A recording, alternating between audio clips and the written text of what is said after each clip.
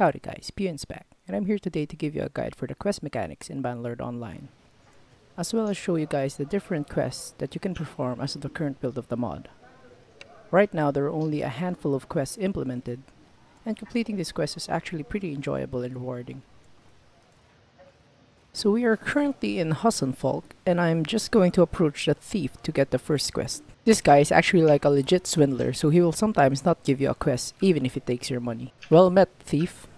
Okay, looks like he's willing to give us some information for 100 dinars. We'll pay him that. Okay, looks like he's given us a chest hunting quest, which is actually pretty good. Alright, we can just go on ahead and eat ourselves out of here. I am now outside Folk and looking at my quests. It says that I need to go to Aromank to look for the hidden merchant chest. Aromank is a village near Jacqueline in the Vlandian territory, which is on the other side of the map. This will take a while before we arrive. When you see how large the map is and how many players you get to see going about their own day, just gives you the sense of realism in this mod. The guy on my right is also actually a real player. Pretty cool, not gonna lie. And after a day's worth of traveling, we're already here outside the village of Aromank. Let's just go on ahead inside and look for the hidden chest. And there's another player. And so we are now at the village of Aromank. So there can be a number of places where the chest might be hidden, and I usually begin to look for it at the mountains left of the village, because it usually spawns there. If it's not there, we can begin to look for it behind the houses in the village, so you need to check the sides of the houses. And it can also sometimes spawn in the houses across the bridge, so you can check there as well if you can find it. And as I'm recording this audio, I'm actually really sad that I fell asleep during last night's event. I had my alarm set already, but I guess I was just too tired to wake up again. Okay, so it looks like we got lucky this time, and the chest was hidden near where the spawn was. Alright, let's see if we find anything good inside the chest. Let's see, we have the trader's book and 3 helmets. Not the best loot, but the helmets can still be sold in the market. First quest complete, and we can now go on and continue on our journey. As usual, there are many players near Sargon. After retrieving the trader's book, the quest updates and says that we need to go back to Folk and return the said book to the thief. Let's just check if we still got the book. So I'm thinking we can do a few more quests on the way back, and we can start a quest by reading one of Mabon's notes that we have in our inventory. And there we go, Lost Treasures of Mabon's quest activated. Okay, so the Lost Treasures of Mabon's is apparently near Varcheg, which is in Sturdia, north of where we are right now. And I want to take this time to say that I really hope you guys give this mod a try. I'd say that 90% of enjoyment of this mod comes from interactions with other players. So, with the notes quest, we need to find a bandit hideout, which is usually near the villages. So for Varcheg, we will look around Karkrev and Cranirog. Apparently it's not in Karkrev and also not near Cranirog, so let's see if it's near Rodobas.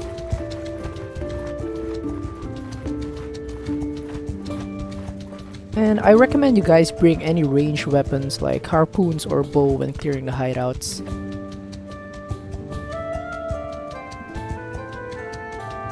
And there it is, the bandit hideout. Okay, so entering the hideout, we have an option to attack or quit. I'm going to attack. And now you're given the option of which unit you are going to bring inside the hideout. Choose wisely because you can only bring a handful. I usually bring my Aserai veteran infantry because of their javelins. Okay, let's order our units into shield wall.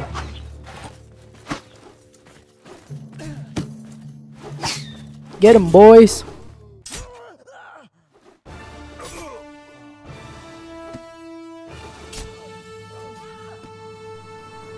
And see, I'm also getting a fair bit of kills with my javelins.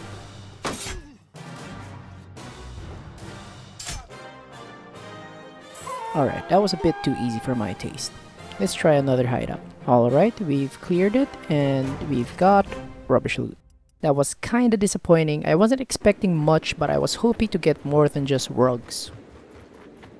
Now we can just go on ahead and try reading Mabon's diary, which is a bit harder, but I'm hoping we can get better loot from it. Okay, so the next quest is near Dunglanis, which is actually pretty near from where we are.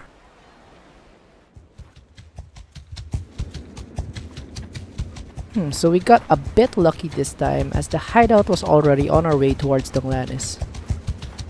Heading on inside, you see I don't have enough preparation. Preparation basically dictates how far you will spawn from the enemy, but I will proceed because I'm confident my infantry can take care of the enemy.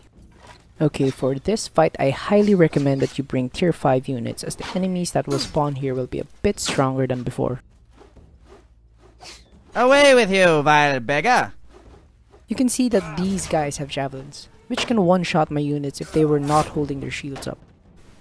Uh-oh, these guys are getting close. Time to bring out the cleaver. So it seems to me that the most effective way to clear out these hideouts is with heavy infantry that have skirmish capabilities, kinda like my Asarai veteran infantry or the Sturgian heavy axe, which I bet will also do. Okay, let's just rush these guys with my cleaver.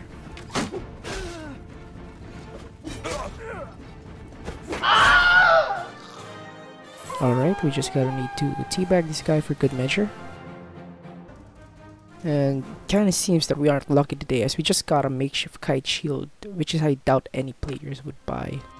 Before going back to Folk, I wanna stop over Poros to get one of the barman quests. This has the lowest difficulty level of all the hideouts quests, and so I recommend newer players stick with this until they get tier 5 units and higher scout skills. Okay, so the barman offered us 1800 dinars to deal with the problem. Let's just go outside and look for it. If you guys are having trouble looking for the hideouts, there's this map that the community made which will show you exactly where each hideouts are. I'll just leave the link in the description if you guys need it. So this hideout can spawn in the forest just outside of Poros. And if it's not there, you can go ahead and look for it near Canaros village.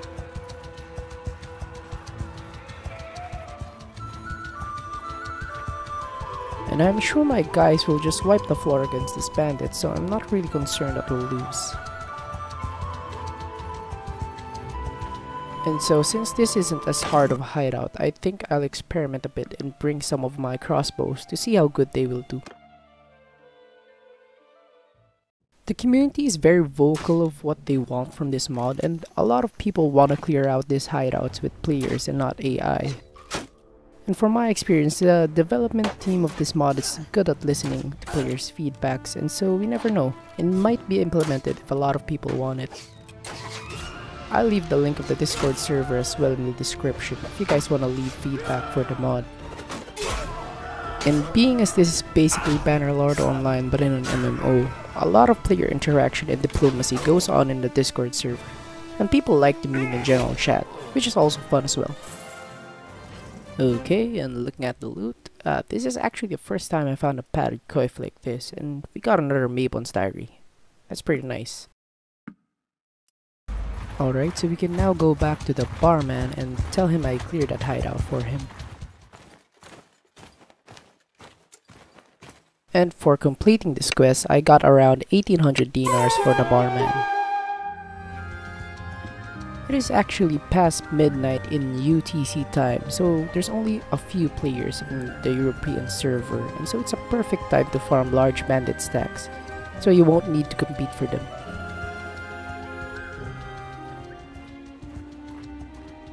Okay, so we just need to catch up to these bandits, and Bannerlord Online is such a beautiful game. I'd sometimes just look in the scenery and get distracted while playing.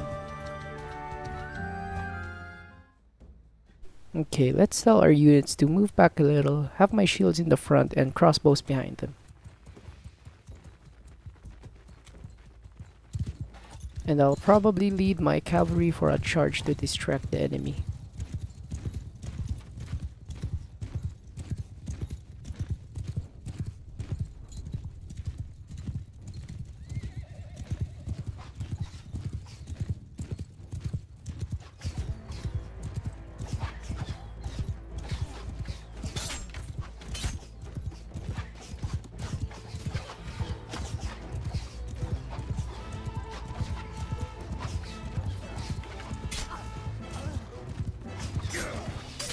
So you see here that I'm racking up a lot of kills with my harpoons, as they are usually a one-hit kill for bandits who aren't wearing armor.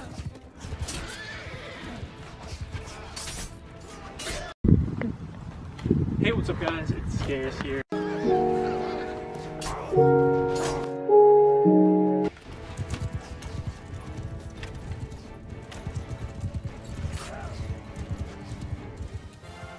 And sadly, I died this time, but what's important is that our units stay alive and we actually got a Norse axe which can be sold in the artisan shop.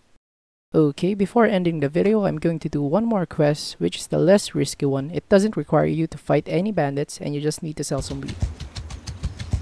So I went back to the thief off screen and he told us that the village of Gabla needed help selling their wheat. Okay, and we're already here in the village of Gabla. Let's just approach the hetman and talk to him about the wheat. I heard that your village needs some help.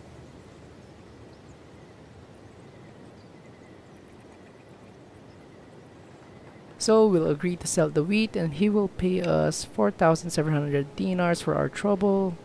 We'll just have to give him a down payment. So now we need to go to the trader in Razi to sell the wheat. It's usually pretty quiet in Aserai cities, but there can also be a lot of players here during the events. This was recorded during the recent Wanderer event. I wasn't able to buy a chainmail armor for my horse.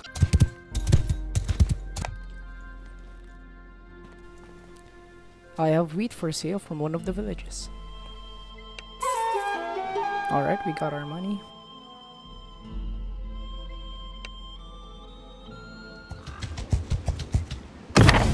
And finally, to end our journey, we will go back to the tavern at Hazenfolk and return the trader's book and get our reward from the thief.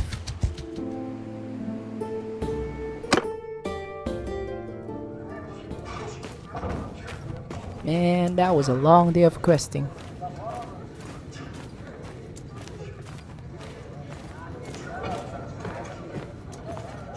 Okay, let's hope that the thief hasn't forgotten our reward.